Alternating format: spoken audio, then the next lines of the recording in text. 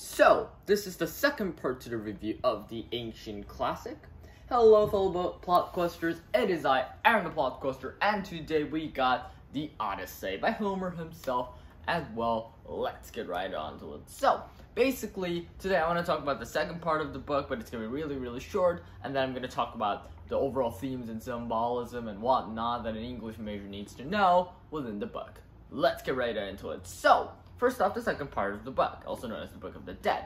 Basically, Odysseus goes to the House of Hades, or the Necromantion, and there he meets a bunch of ghosts, of Heracles, and a bunch of other ghosts, and he learns about some bad crap that he has to go through in order to go back, and also some things he should avoid in order to go back.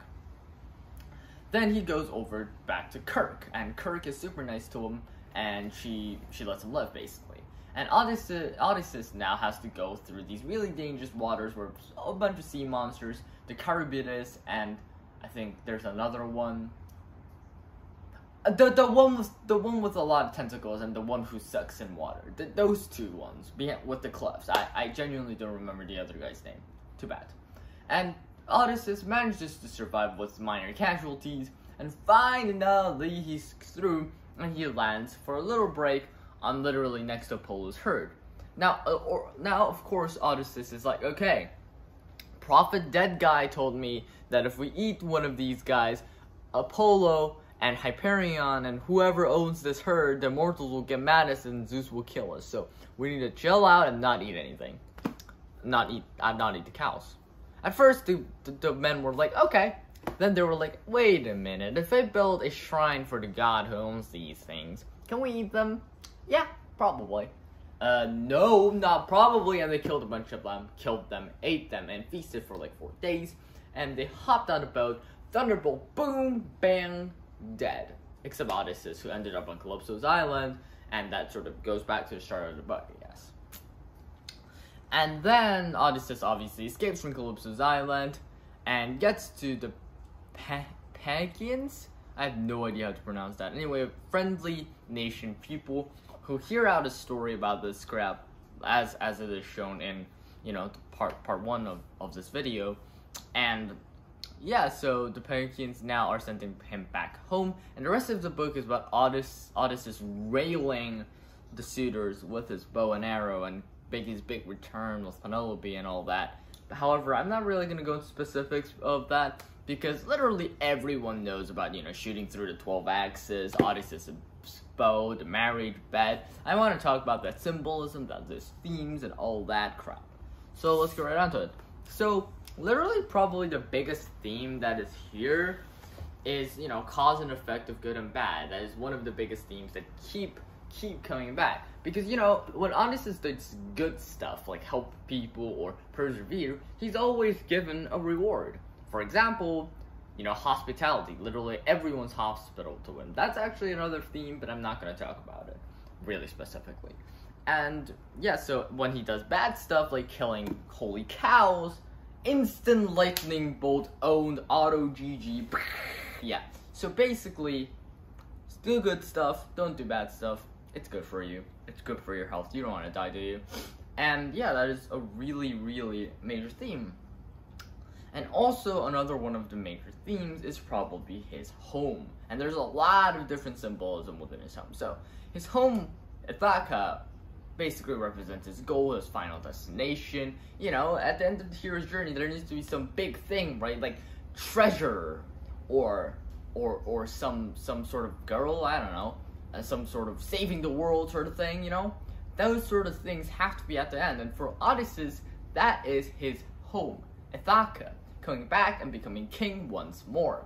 And that is a really big part, because his motivation and drive all comes from that place, and it's hilarious.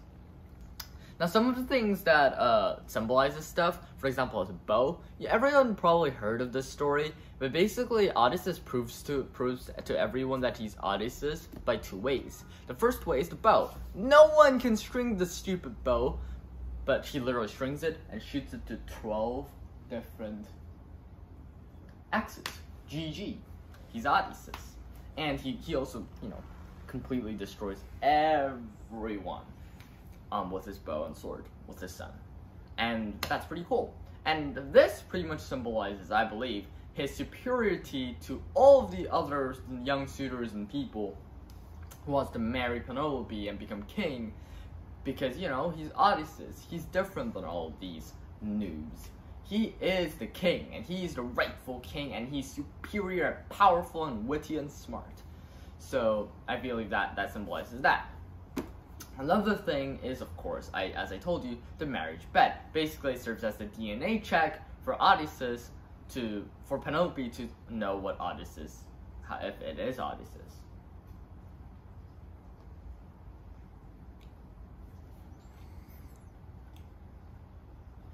So basically, Penelope goes, "Come, Eucralia, move the great bed outside of the bedroom." You see, the bed is actually built on olive trunks as its posts, so it can't be moved, and Odysseus, who built it, is the only one who knows about it. And obviously he's terrified and he's like, what the heck, why would you move the bed? It's like immovable, what do you mean, you're gonna get an axe in here or something? And Penelope finally realizes Odysseus is Odysseus, and they rejoice. And it's a great thing. And I believe that this is pretty much the most obvious thing, but I believe it represents Penelope and Odysseus' unmoving love for each other. Like Odysseus, he was tempted and seduced by a goddess for 7 years. I would not be able to hold that long. A goddess for 7 years who's offering me immortality? Yeah, so I wouldn't be able to resist that for a month, bro. Like, actually. But Odysseus literally does that for 7 years and gets back to Penelope. Meanwhile, Penelope, for an equally as or longer time, resists the temptation of the different suitors trying to court her and holds up until Odysseus comes in and mows through all the suitors and takes her back. Lovely, lovely, lovely. So it is just really, really, really great. And that is the final symbolism that I'm going to talk about. There's a bunch of others, like just the tapestry and the sea and all that stuff, but I don't really want to talk about all those because I don't think they're as important as the ones that I talked about, / they're the most obvious ones that everyone talks about in textbooks, so I don't really want to talk about them. But those are pretty much it. That is my analysis, and of course it's not a real big proper analysis, like I have an essay for that, but you know, this is just a little thing where you can get a rough grasp of the idea of Odysseus' plot and the Odyssey's plot, and also a bunch of symbolism and themes that are inside it. So that's pretty much it for today. Like always, your BookQuester, Aaron the BookQuester. Have a great day. Read the Odyssey, read the Iliad, 2 great classics. Yo, Shakespeare, these books are like thousands of years old, and they are still good. Your books, they're like 2 centuries old. I mean, a couple centuries old, and then they're boring as heck, bro. What? You're so bad. You're so bad. And Shakespeare fans can roast me in the comments, but do those exist? Dun dun. Anyways, have a great day, guys, and goodbye. Odyssey.